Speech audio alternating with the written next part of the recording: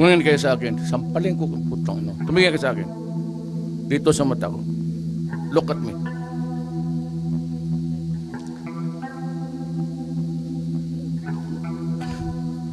Alam mo, hindi ko maintindihan kung kayong mga kriminal nakapasok sa pulis. Alam mo, sana ang pulis maganda ang reputasyon. They have improved on their image a lot. Tumaas na yung respeto ng taong bayan sa ating mga pulis. Kayo yung ang salot ng kung ano, hindi mo maintindihan kung putang ina anong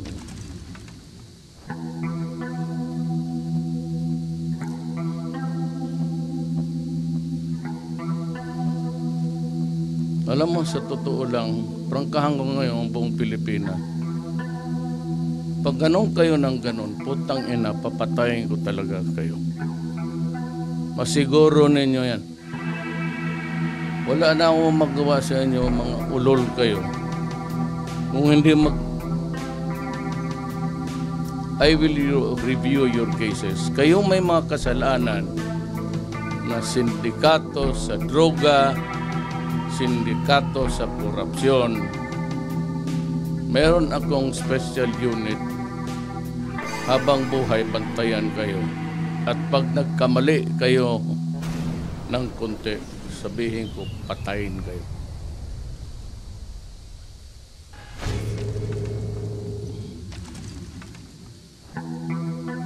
Bakit kayo pumasok sa pulis? Anong nakain ninyo na itong pulis para lang ito sa mga taong may pagmamahal sa bayan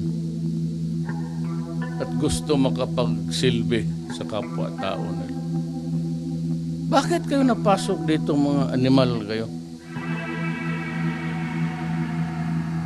Para naman kayong putang ina, mga aso na eh.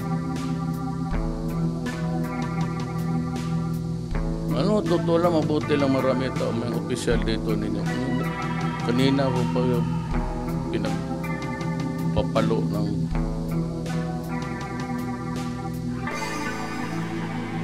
kayong doon sa may kaso, huwag na kayong mag-bail. Huwag ninyo akong sisihin. Huwag na kayong magkansa, magtiis kayo dyan sa loob. Mas safer ang Pilipinas kung nasa loob kayo. O kung hindi, patay kayo.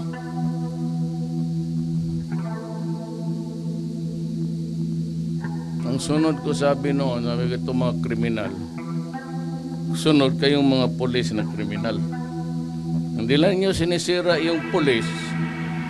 It's a government institution, an organ of government important to maintain law and order. Kayo naman ang putang ina.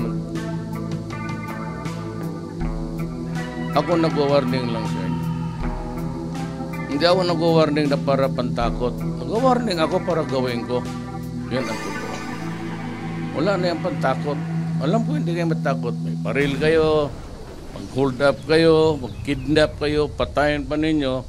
At sinabi pa ngayon sa akin, sabi ng hepe ninyo, may lumutang na naman na patay. Gusto talaga nyo subukan? O pues, ibigay ko sa inyo. At para naman sa kalaman ng taong bayan, gawan talaga ang gawin ko. Ganon talaga ang gawin ko. Let's say kayo. Yan ang usapan. Wala tayong sisiyan. Kagaya rin sa mga droga, sinabi ko na sa inyo. Ano pa naman yung putang ina hindi pa ninyo maintindihan? Tapos, pag namatay kayo, maraming reklamo. Kasi ano, kay due process, kaya wala. Samantala kayo naman ang lumalaban. At lumalaban talaga kayo, pati kapwa ninyo pulis, pinapatay ninyo dahil ayaw ninyong mahuli. Kaya rin yung mga mayor, pinapatay sarili nilang pulis, yung pa ang matapang ngayong mga, kunwari yung mga pamilya, due process, kainin mo yung due process mo.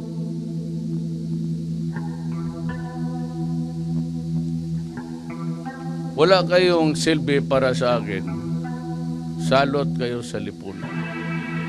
Winawarningan ko kayo, kayong mga pamilya nakikinig ngayon, nandito itong mga putang inang mga asawa ninyo, kapatid, anak. Huwag tayong magsisiyan.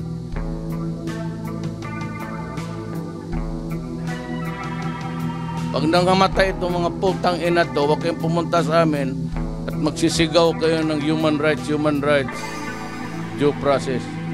Inawarningan ko na kayo eh.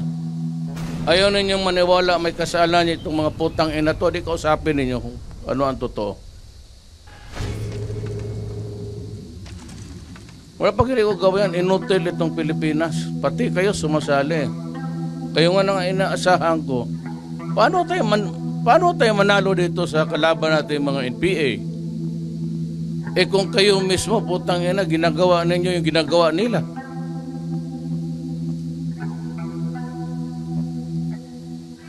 Ito basta wala. Kaya ako pinatawag dito, Barney. Ayan, yung balite na yan ang magiging...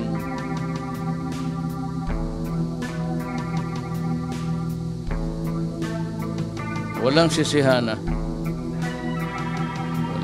Kayong mga pamilya, tingnan ninyo yung mabuti yung... Baka pag ito, isa nito babagsak. O ayan, kita na ninyo yung mga muka nitong mahal ninyo sa buhay. Gusto niyo kalabanin ang gobyerno? O pues, hindi tayo makatakot sa gobyerno. O di ako. Sige. Ako na. Huwag na yung mga...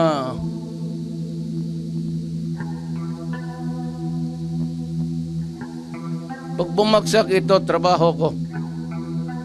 Period.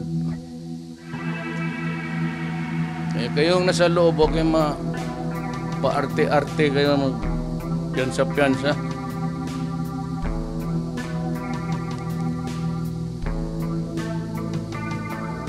Kagaya ang ginagawa ninyo, madali mong patay ng tao. Sundan mo lang sa likod. Paputukan mo, tapos lakad ka lang. Kalma.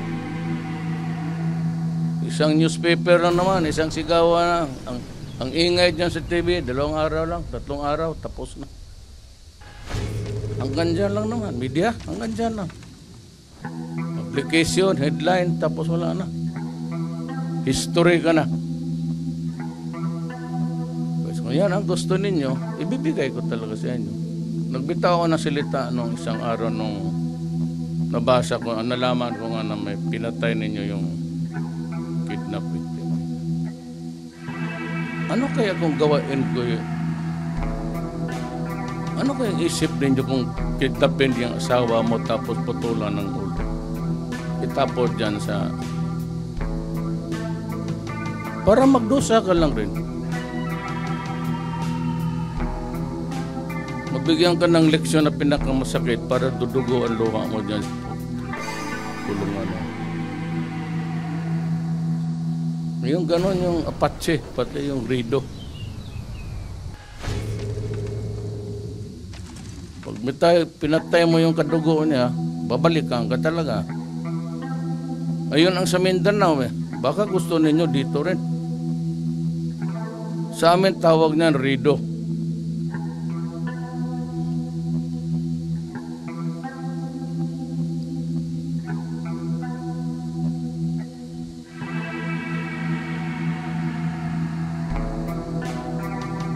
Tindig kayo dyan. Kaya magkukumperensya pa kami. Huwag kayong umalis dyan. Gutumin kayo, punotin nyo. Pag hindi, papatila ko sa inyo lahat yung